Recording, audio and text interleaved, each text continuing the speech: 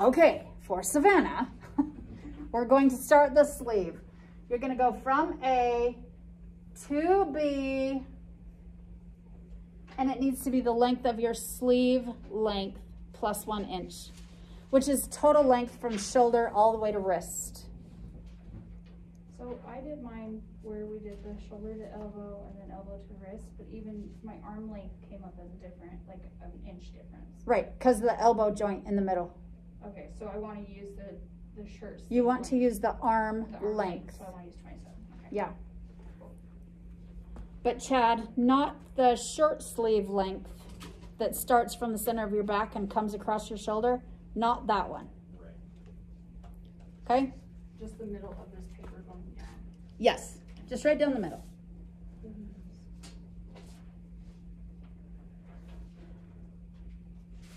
Down at B, we're just going to square this out.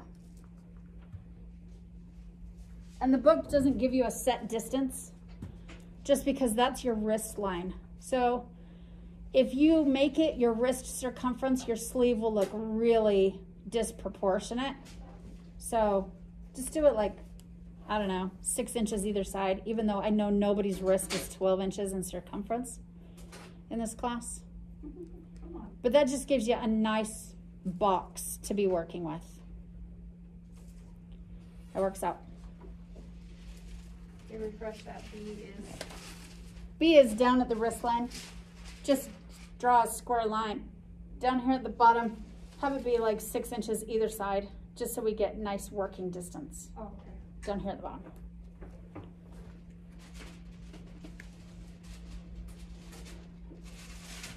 Okay, we are going to decide how tall our cap is, and the book actually has some formulas for this. So on page 27, table 2.3, there's a cap height formula, and you need to be thinking about what style you're going to be making to determine what your cap height is going to be. So there is a t-shirt, a regular shirt, a casual jacket, or a suit jacket, and a coat. Those are your options. I would probably go with just a shirt one, which is your arms. Hang on, what's that? Arm size? Wait. They're putting a weird acronym on here. I gotta make sure I'm giving you the correct acronym. You could just quiz us right now and say that. I could. It is your arms, eye circumference divided by 3 minus an inch and a half for ease. Okay. So if your arm's eye circumference is 18, you'd divide that by 3, which would give you 6. And then to gather in your cap for ease, as you're easing that cap into the arm's eye, you're gonna want it like an inch smaller than that. So it would be 5. And we would be coming down from A. Does that make sense? So you're subtracting 1 inch? Yes, I am subtracting the 1 inch. And that becomes C. And then once again, we're just gonna square this line out. Oh my gosh, that's so not square. Is it 1 inch or ½ inch? No, it's between 1 to 1.5 inches. Trying to ease in a 1 inch difference is crazy. You're gonna get gathers and puckers, and it's not gonna look clean. 1 inch is better. And then we're also taking our measured arm's eye versus our pattern. Yes, your pattern's arm's eye, not your personal arm's eye circumference, if they are not the same number. Because we need this sleeve to fit in that hole. Okay, I got confused. Okay. Point C is Your arm's eye circumference of your pattern, so. divided by 3. Mm-hmm. So I've got 6 1/3. So now minus an inch. So you get 5 1/3. Okay, that's where everything confuses up that. And then this is supposed to be a straight line. It's not straight. I'm asked Natasha, I'm having some Diet Coke spadal issues today. Like I've been drinking tequila shots, but it's just, you know, this much of my 32-ounce Diet Coke in my office. This is supposed to be square, straight a line across. And once again, not a distance yet because we're building triangular points. We don't know how long we're gonna need it. Okay, that C measurement one more time is Your your arm size circumference divided by 3 off the pattern, off the pattern. divided by 3, and then minus an inch. Would you mind writing it on the side of the board like you did last time? Sorry, it just made it very clear. A to C is arm side circumference off the pattern divided by 3 minus 1 inch. Does that help? Yes, 100%. Okay.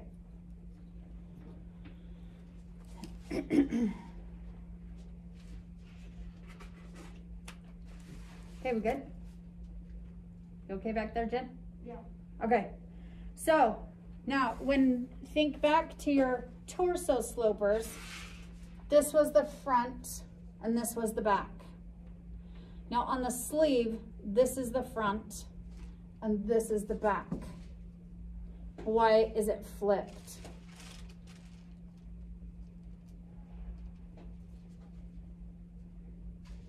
Because if you put your arm down into that. this would be Right. front and that Because would when be- you construct it to put right sides to right sides, this side has to go in this hole and this side has to go in that hole. So now flip your brain. This is now front, this is now back. So down here from A to intersect this line, we are going to take the front arm's eye measurement. So that was something junior. That was O junior to M junior. That measurement needs to come down from A and intersect this line. And it becomes E. So A to E equals O junior to M junior on torso sloper minus 1/4 of an inch.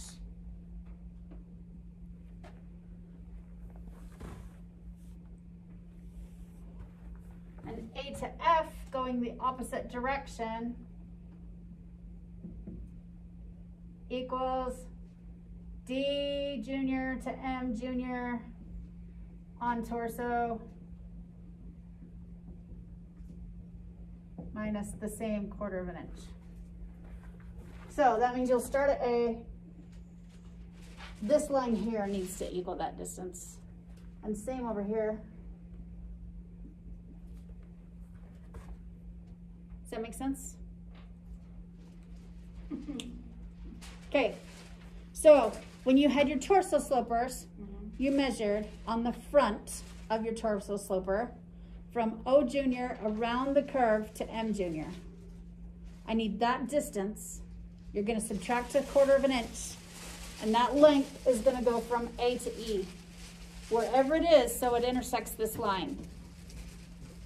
So if that means your triangle is more slopey or super sharp, that is all determined by how long this leg of the triangle is.